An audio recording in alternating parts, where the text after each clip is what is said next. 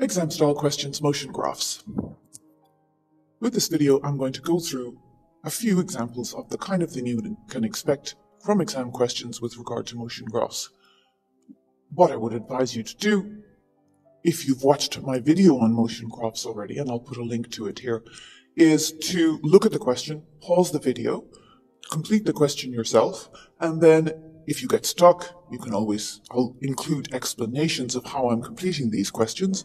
If you get stuck, you can then always unpause it, listen for a little bit, and then repause it again and have a go yourself, and then check your answer at the end.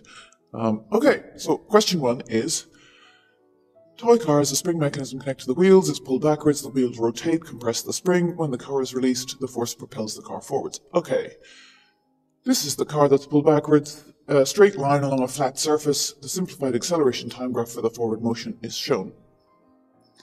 Okay, what do we have to do? Show that the maximum velocity of the car is about 4 meters per second. Okay, anytime you see a graph like this, it's going to either be gradient or area. So you're looking at, okay, which do I have to calculate, gradient or area?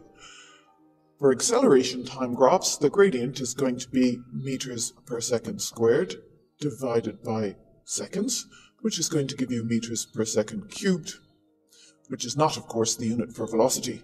If you find the area, it's going to be meters per second squared times seconds, because it's going to be the y-axis multiplied by the x-axis, and that's going to give you meters per second, which is velocity. So now we know we have to find the area under the graph. And so let's do that. And just for form's sake, we'll find the area under both parts of this graph, part A and part B. So if we look at part A, we can see that our y-axis is 3 meters per second squared, and our x-axis is 1.2 seconds. That will give us 3.6 meters per second. For B, we have on our y-axis minus 1 meters per second squared multiplied by 3.6 seconds, which is going to give us, again, 3.6 meters per second. And so that's our answer.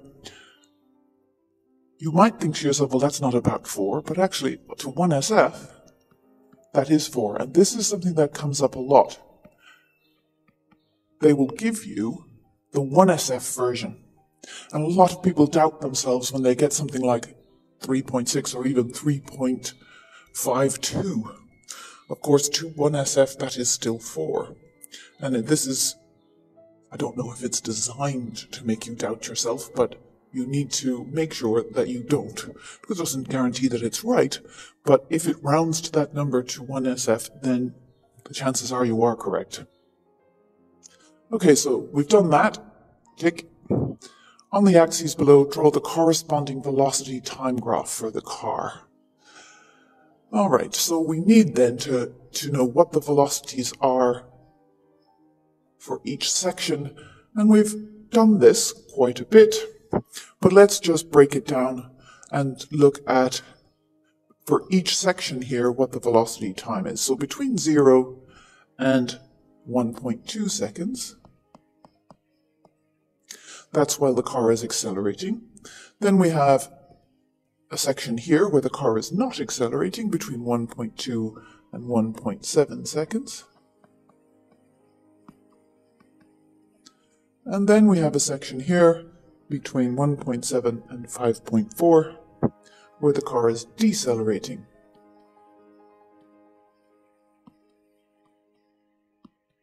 And what we need to be able to do is say what the velocity is for this bit. And we've already calculated this. So between 0 and 1.2, our velocity goes from 0 to 3.6 meters per second.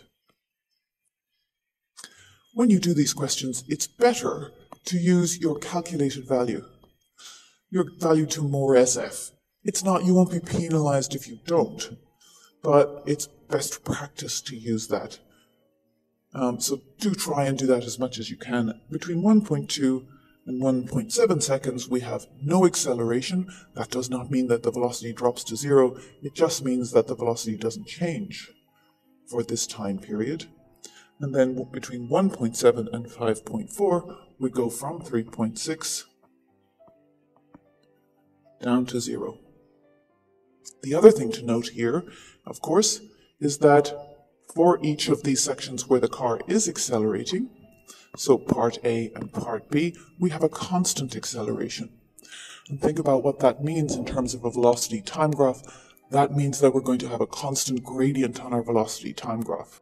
Okay, so we need to find these times, 1.2, 1.7, and 5.4. When you look at a time scale or any scale like this, you have to be very careful and make sure that you know exactly what the scale is.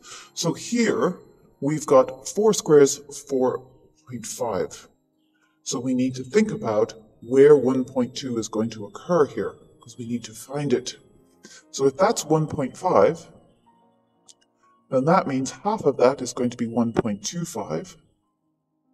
And so 1.2 is going to occur somewhere in here, and we need to get to 3.6. So if that's 1.2, if we look at our y-axis scale, we've again got 4 squares for 1, which means we need to find out exactly where 3.6 is.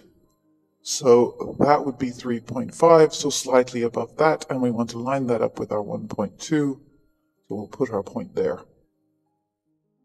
And we do the same for our other points, 1.7 seconds and 5.4 seconds. Once we've done that, then what we're doing, let's put in our 0 as well, is that we're just joining up our sections. We know that these are going to be straight lines because we've got a constant acceleration, 0 acceleration in the second section, and then a constant deceleration.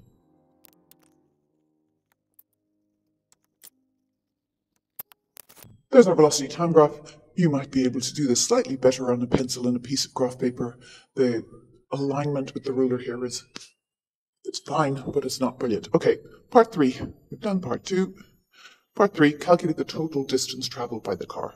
They did tell us about that it was in a straight line. So our distance traveled is going to be equal to our displacement here. And of course, with a velocity time graph, the displacement is the area under the graph. So we need to find the areas, and we're going to divide it into 3 sections in order to do that. A triangle section here, rectangle section in the center, and triangle section here.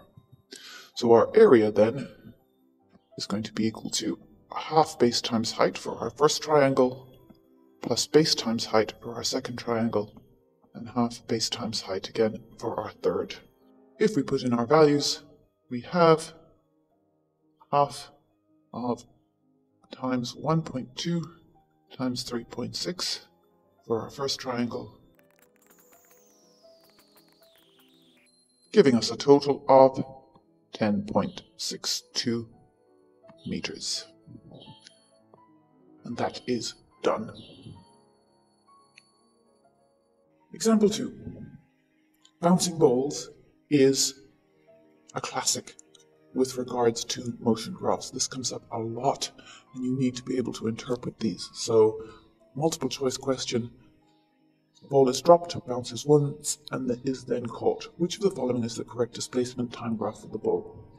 So you need to start thinking about what is going to happen to this ball. So first of all, it leaves the hand, and displacement, as we're measuring, is going to be from the hand, which means it must start at 0. So that eliminates B for us, so it cannot be B.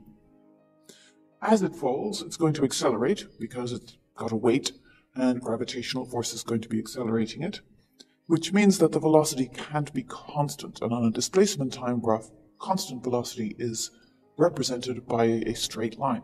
So we know it can't be constant, and that eliminates C. Okay, so now is it A or D? Well, we need to look at the gradients of the displacement time graph in A or D. In A, we start with the steepest gradient and it gets less, and in D, we start with the shallowest gradient and it gets more. And we know that the gradient of a displacement time graph represents the velocity. So is the velocity increasing, as in D, or is it decreasing, as in A? And of course, since the ball is falling under gravity, we know the velocity must be increasing, and therefore the answer is D. Example question 3. A bus moves between 2 stops. Here's the velocity time graph of the bus. Okay, we can see just to start off that we've got some acceleration here, and it's a constant acceleration because it's a straight line. We've got some constant speed, and we'll just call them sections A, B, and C. And we've got some deceleration, and again a constant deceleration because it's a straight line. What do we have to do? Draw a corresponding acceleration time graph for the motion of the bus. Show all working. So first of all, if we want an acceleration time graph, then we need to know what these accelerations are. In B, it's fairly straightforward. That's going to be an acceleration of 0 between the times of 100 and 400 seconds. For A, we need to do some calculations. So we're going to do the change in y over the change in x, which of course is plus 15 over 100, giving us an acceleration of 0.15 meters per second squared. And again, that's a constant acceleration.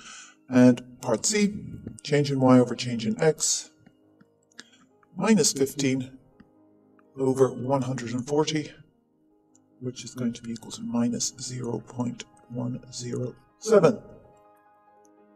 What we now need to do is we need to transfer this data onto our acceleration time graph. Okay, so we start off at 0, and for part A, we have a constant acceleration up to 100 seconds of 0.15. But you'll notice that we don't have any scale on this acceleration time graph. So that's the first thing you need to do.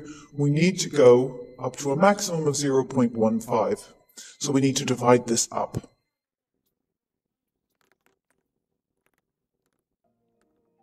Once you've done your scale, then you're just plotting your points.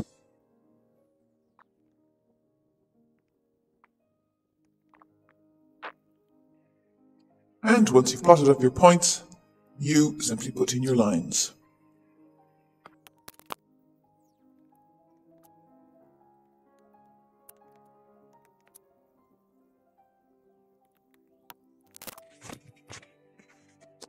And there you have it, the acceleration time graph for the motion shown up here, with all of the working shown.